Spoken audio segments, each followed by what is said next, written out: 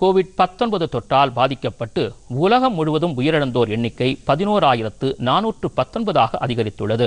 இதுவரை இந்த தொற்றால் 2,76,665 பேர் பாதிக்கப்பட்டதாகவும் இவர்களில் 91,000க்கும் மேற்பட்டோர் குணமடைந்திருப்பதாகவும் தெரிவிக்கப்பட்டுள்ளது. இத்தாலியில் இந்த தொற்றால் பாதிக்கப்பட்டு உயிரிழந்தோரின் எண்ணிக்கை 4,032 அதிகரித்துள்ளது.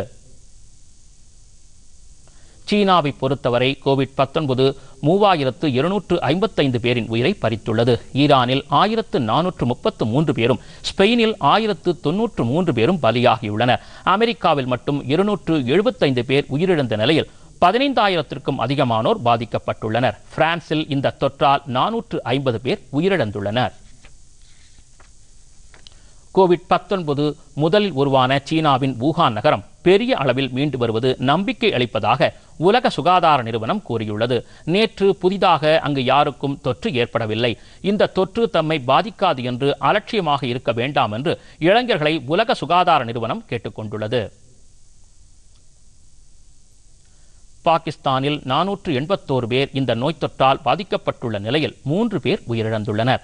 பலுசிஸ்தான் மாகாணத்தில் 21 நாட்கள் கடையடைப்பு மற்றும் நிறுவனங்களை மூட அந்த மாகாண அரசு உத்தரவிட்டுள்ளது. சிங்கப்பூரில் 355 பேர் பாதிக்கப்பட்டுள்ள நிலையில் 2 உயிரிழந்துள்ளனர். தென்னாப்பிரிக்காவில் இந்த தொற்றால் 2 உயிரிழந்துள்ளனர். ஆப்பிரிக்க நாடான மாலியில் கடந்த 2 வாரங்களுக்கு முன்பு அங்கு ஒரே ஒருவர் மட்டுமே பாதிக்கப்பட்டிருந்த நிலையில் தற்போது பாதிக்கப்பட்டோர் எண்ணிக்கை 202 உயர்ந்துள்ளது.